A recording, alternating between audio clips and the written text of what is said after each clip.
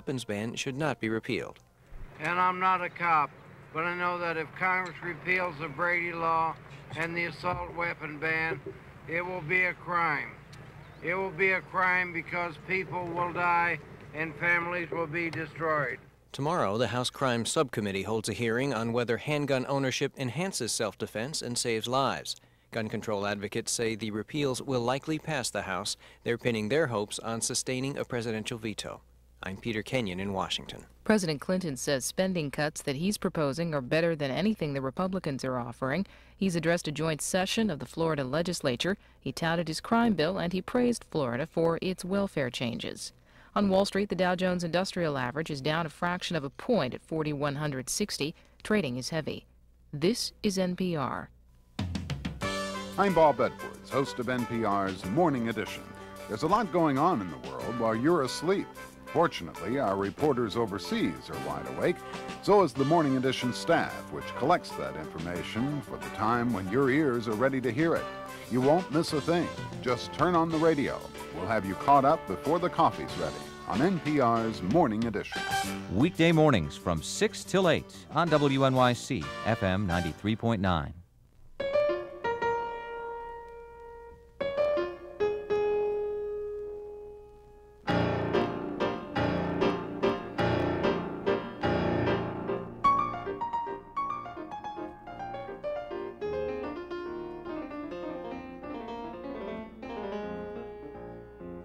American orchestras. They're the first brass ensemble to win the Naumburg Chamber Music Award. They've been featured on television programs such as ABC's Good Morning America and the NBC Today Show, and radio programs such as St. Paul Sunday Morning and Around New York.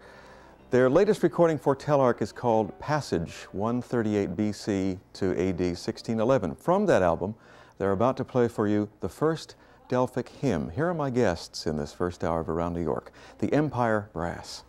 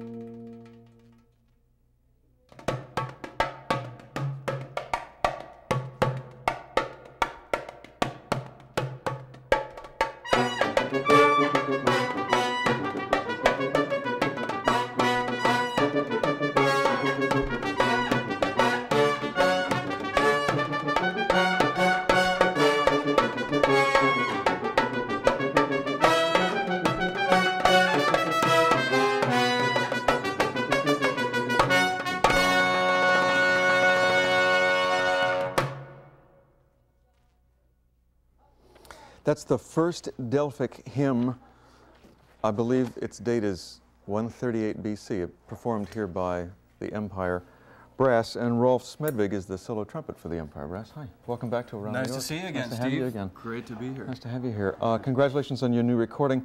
Why don't you introduce the fellows in the group first? The current lineup of the Empire Brass. Right over there is Eric Rusk. He plays the French horn. Hi, Eric. He's from Chicago, Illinois. And from Bermuda, one of the newer members. He's only been with the group a couple of years now. He's a composer and a tuba player, Mr. Ken Amos, a British subject, as well as an American citizen, I might add. And Mr. Doug Wright on trombone from, of all places, Hopewell, Virginia. It took me about 2 or 3 years to figure out where Doug was actually from. And Jeff Curnow, the other trumpet player. He likes to be referred to as the solo trumpet player. And he's from Pennsylvania, somewhere in Pennsylvania. And, Easton, that's right, Easton, Pennsylvania. And I am a poor little Scandinavian immigrant from Seattle, Washington, and I cannot pronounce my name. But I bet you could make Seattle, Washington. I bet you could make a good cup of coffee. Yeah. Who's your percussionist? Oh, that's right. And this is your special guest. This is a very special guest. This is Mr. Kurt Wertman from Los Angeles. He took the red eye last night just to be here with us today.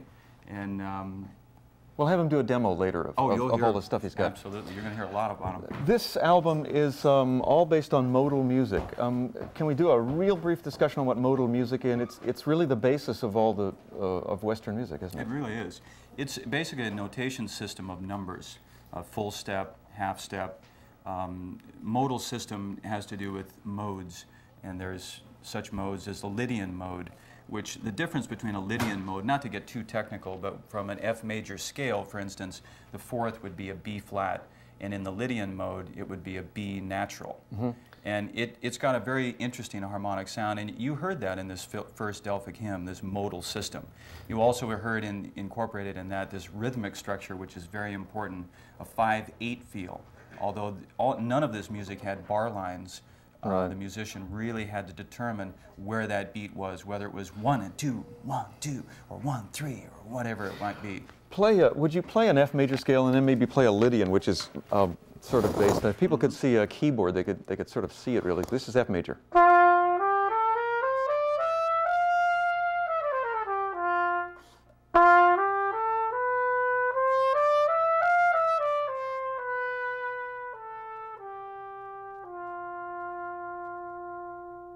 And you emphasize the different note, the B natural. Absolutely, that's the important one, Yeah. that little B natural sneaking in there. Now you're about to play something of Hildegard von Bingen, if I can say it, who's now gaining prominence once again. Absolutely.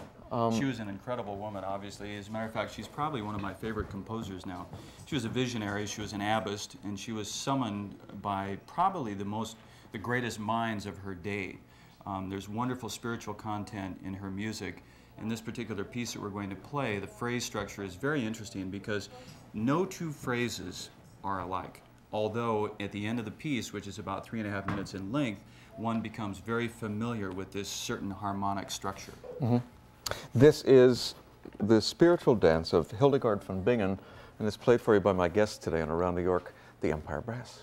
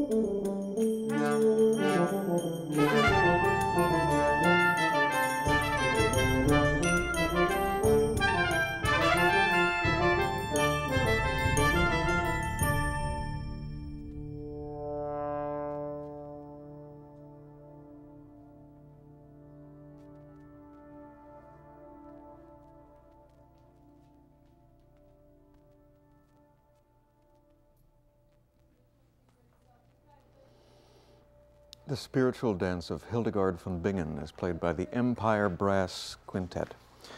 And Rolf Smidvig is the lead trumpeter. And these arrangements... One of the trumpeters. One of the oh, pardon. Solo trumpet. Yeah. These arrangements are of very old pieces. I mean, what's the approximate date of that? Well, she lived in about 1050, so just about 1,000 years ago. So you're making contemporary arrangements. What did you do this arrangement? I did, actually. And what did you do? How did you make it? Well, it's actually very simple because the music is so solid in foundation, so solid in structure. Again, it's based, the tonality is based on a mode, which is very easy to harmonize. It's very easy to use a technique called the organum, which is adding a fourth or a fifth in unison. It was the earliest, sort of the earliest harmony, Absolutely. wasn't it? Yeah. That's right. Yeah. And composers